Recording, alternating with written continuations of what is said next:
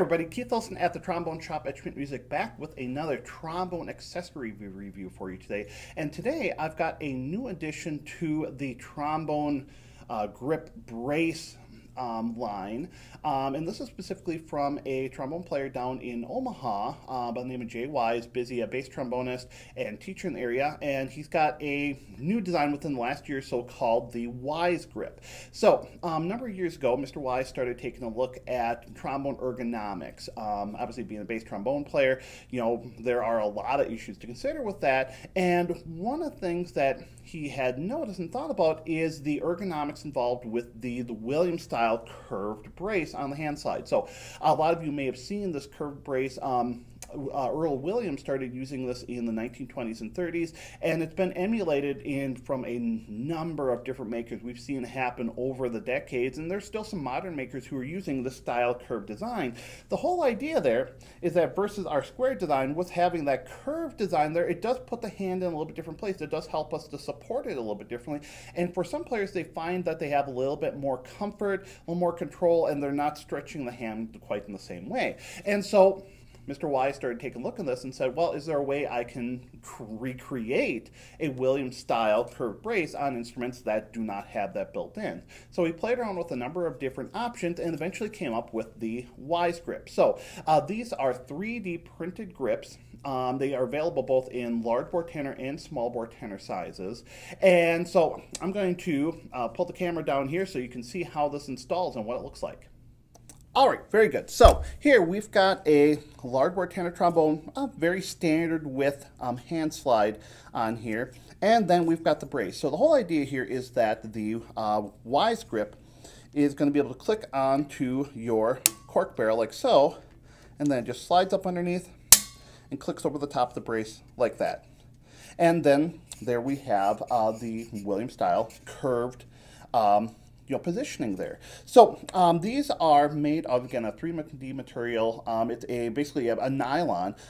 He talked a little bit when I had a chance to meet with him, talked a little bit about medical applications it's used for. So it's, completely obviously safe for human contact, which is going to be important.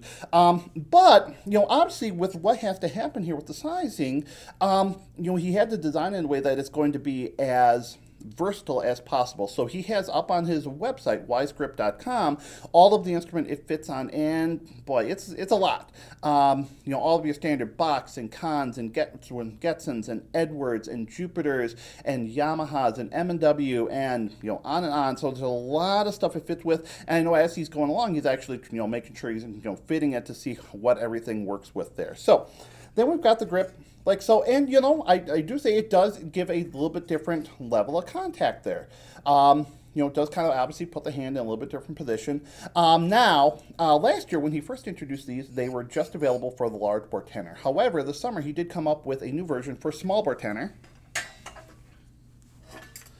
Good, so I've got here standard King 3B, and same thing. So there's our brace, same idea, just a little bit shorter, a little bit smaller. Area for the cork barrel, so same thing, just clips on like so, underneath, and like so. Good, so everything fits. I kind of like they color coded a little bit. The small bore are in kind of the gray nylon, and the large bore tenor are in the black. So again, I think there are some really nice options that this does provide. I think for players who are having a little bit of a grip issue, whether it's an older player, possibly even a younger player where this is a little bit uncomfortable, the smaller versions will fit on most all student level instruments, because of course the hand slide bracing and everything is very similar to a lot of the professional models.